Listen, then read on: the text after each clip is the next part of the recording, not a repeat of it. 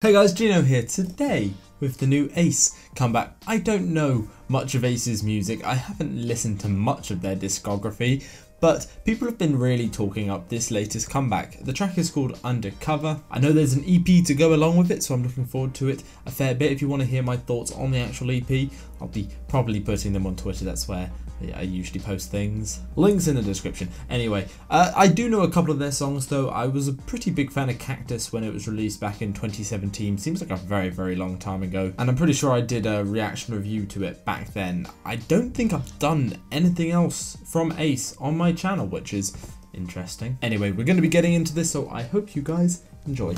Allons-y. Ooh. Nice panning box drums there.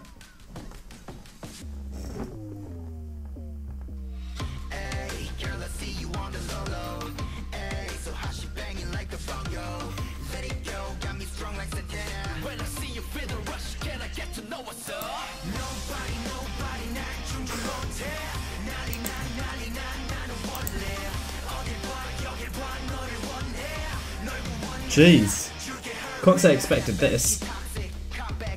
Pretty full instrumental, very bassy.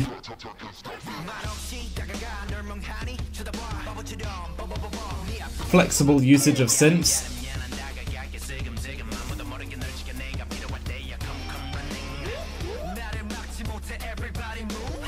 Sort of a rap rock element. That was the most K-pop transition ever.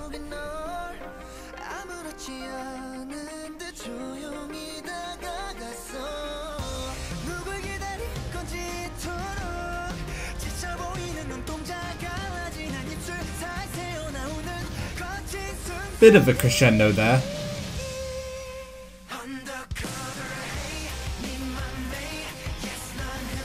Like the electric guitar for the chorus.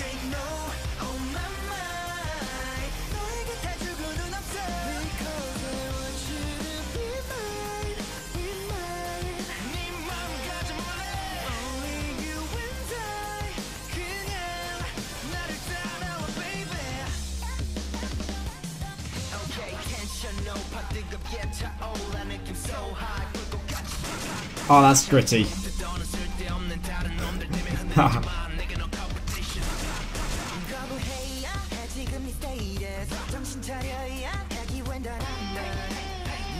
Love the deliver and flow switches there.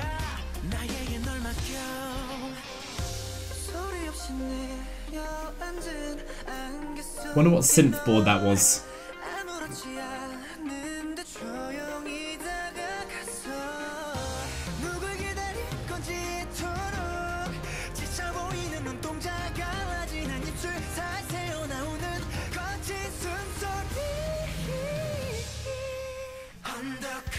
The drums are a little muddy for my taste, so they could be just a bit clearer, a bit more dense.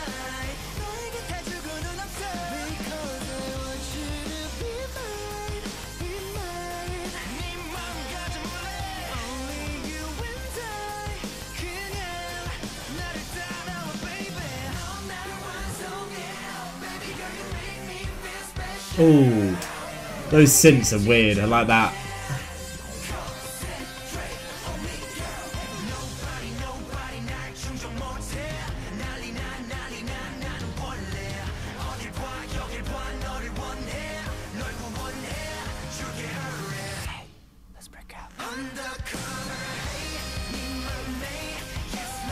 I dig this actually.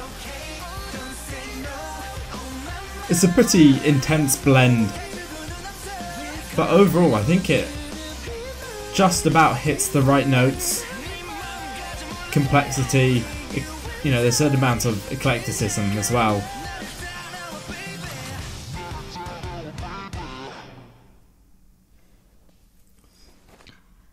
Some really fantastic power moves during that instrumental. Some really smart parts of production. I also like the switch ups in delivery, the ad-libs, the flow switches when the rappers were having a go. I'm not so keen on the transition into sort of like the second half of the verse with those vocals and the pre-chorus. It sounded a little bit tacky at times, But you know, all the K-pop groups have those, you know, sort of hacky transitions, and it's something I've had to get used to. Some really phenomenal production. I like the synths at the end. That was fantastic. I'm interested to know what they used for that, because that they were piercing and powerful at the same time with a certain rev to them, real power. Gave the song the energy it required to sort of finish it off, but also added a level of complexity to it. Highlight of the song was definitely sort of the second rap verse. That was really phenomenal. I don't know any of the members' names, but whoever that was, it was brilliant. The one with the dyed white hair, the switch ups, so fantastic. The electric guitar during the chorus was actually, in my opinion, one of the best decisions they made with the track. Adding in that extra layering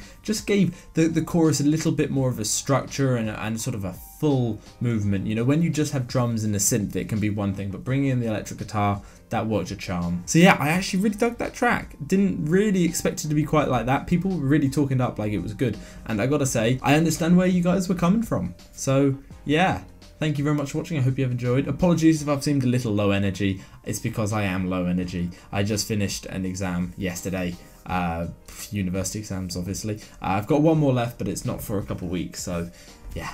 Knackered though. Can't wait for it all to be over. Anyway, that's going to be it for today. Thank you very much for watching. This is going to be Ginno. Signing out. See you guys soon.